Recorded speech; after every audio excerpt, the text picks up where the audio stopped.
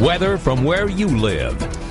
Live Doppler 18, the area's only live local Doppler radar, is clear right now, and we're going to have a clear, hot, and humid evening. But I am tracking a cluster of severe storms that is developing to our southwest. We'll talk more about that here in just a second. But a lot of tools on the web. The weather information just doesn't stop here. Once I go off air, we've got high-def Doppler and storm tracking under the interactive tab at WLFI.com, my blog, which has a lot of information on the severe weather threat over the next few days. And you can now follow me on Twitter.com, ChadDoppler18, for weather updates. Okay, let's go to that cluster that's developing out here in northern Missouri.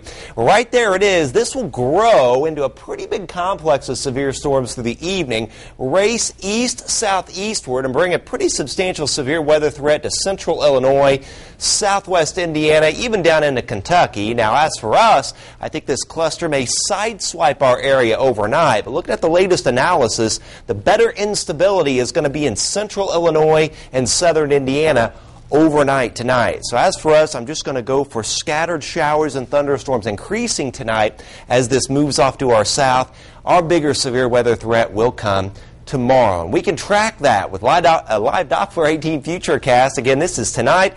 This orange line represents that Boeing cluster of storms racing across central Illinois. This is 4 a.m. Again, some scattered showers and storms around, but the main severe threat, again, I think it will be west and southwest of here. Then we get a break before a new line of severe storms forms tomorrow afternoon. This is later in the day. It will get going in western and northwestern Illinois, form into a Boeing squall line with mainly a damaging wind threat, move through during the evening hours. We get a break tomorrow night.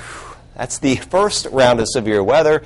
And then Friday, a new round will evolve. It's really going to heat up by noon. I think we'll already be up into the upper 80s, a lot of heat, a lot of humidity.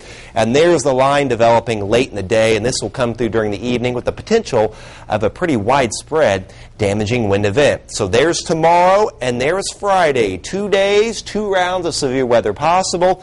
91 degrees on Friday, but Saturday and Sunday look dry and cooler before it gets pretty stormy next week. A lot of clusters of showers and storms. And then, this is the big story. Late next week, the ridge expands, a lot of heat back in the forecast. 68, some scattered showers and storms increasing tonight. Rain and storms, especially later in the day tomorrow. Highs in the upper 80s to near 90, breezy. Again, we'll watch that severe threat. We've got a severe threat on Friday as well. And then drier over the weekend and cooler before it gets stormy next week with highs in the 80s. And by late next week, the heat